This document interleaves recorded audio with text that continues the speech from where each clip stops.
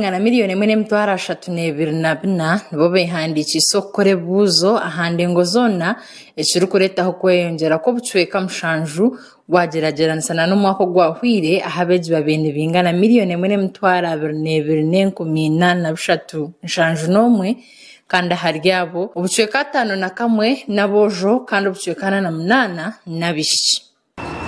This is the first time that the board is going to examine the UCE candidates under the new lower secondary curriculum for the award of the UCE certificate.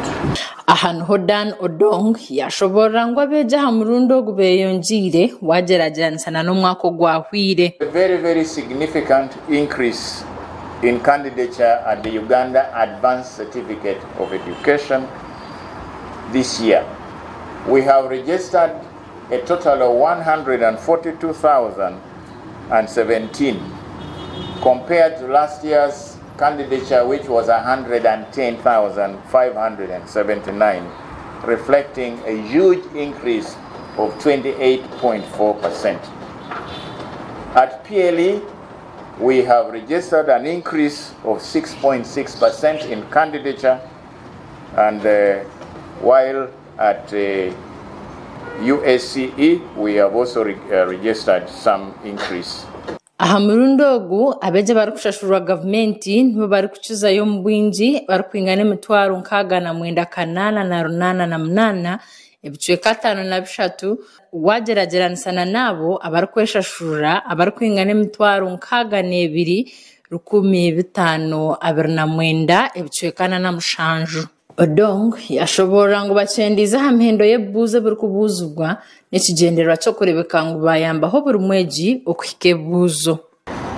The Uganda Certificate of Education examination will have 2 sets: the new curriculum, and then we will also have what we have called the transition examination, which examination has been prepared to give an opportunity for those who sat the 2023 examination but would have wished to repeat, and those who may have missed that examination. Ahamurundogu ubonero bwabeji wija kugitwaho okurijira habinte bizene bakora ahamashomero gabo ahantu h'ikitongore cya Uneb cyargayo kushaba center zone hiziri okurebuka ngo bahaye byona ibyabeji bizene bakora kandi gwe ntara batatire yo bonero tarije kutunga za grade.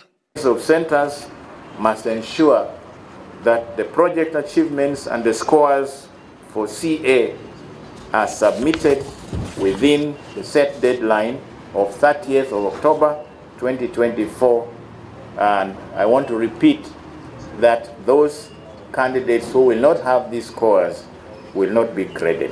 Ogu yahendera nashobora ngo hamurundogu bakoze kiri kubasika okurebuka ngutaro muntu wena arashangwe nagezaho kope buzo.